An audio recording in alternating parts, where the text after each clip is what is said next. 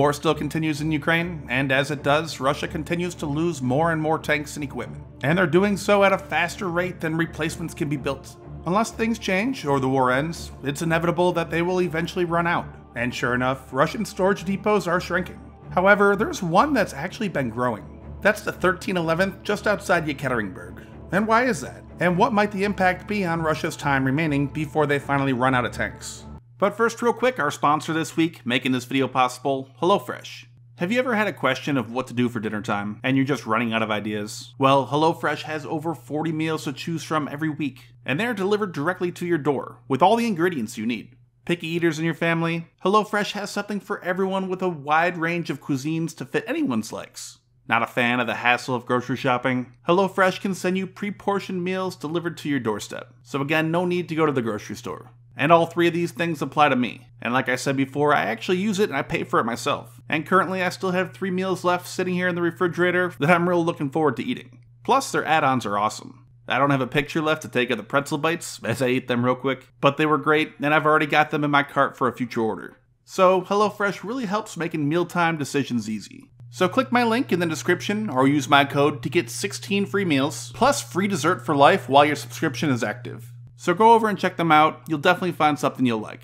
The 1311th is a mystery, with Russia losing more and more tanks in the war in Ukraine, again at a faster rate than they can build replacements. You'd expect their storage bases to decline in tank numbers. And they have. Every single Russian storage base has declined, or at best stayed even. That is, except for the 1311th. It's actually grown, and grown pretty substantially in numbers of visible tanks. I've been buying satellite imagery of this base now for 2 years. In August 2022, there were 300 good tanks visible. March 2023, it increased to 400.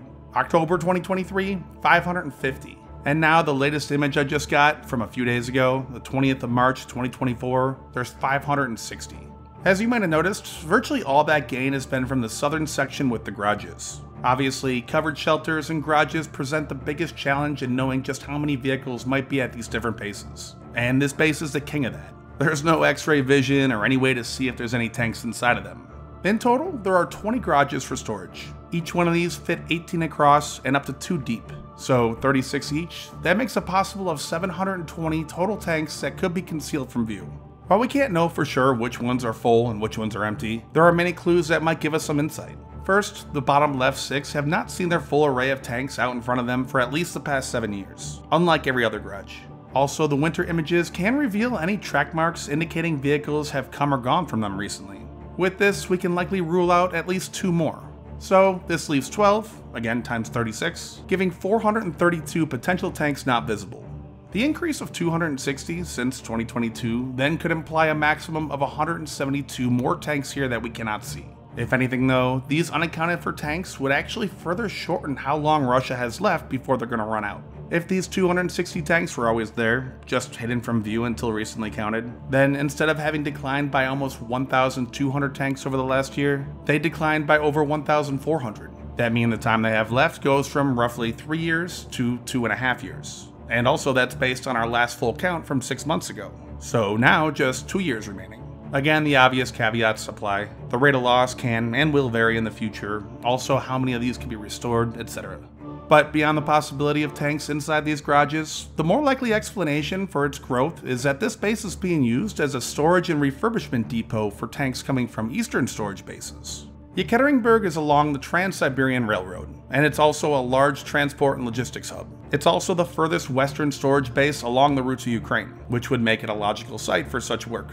As you see here, the 7024th is closer. However, it's right on the border with Ukraine and well within the range of Ukrainian weapons. And then the only other, the 22nd imply, is further north and out of the way.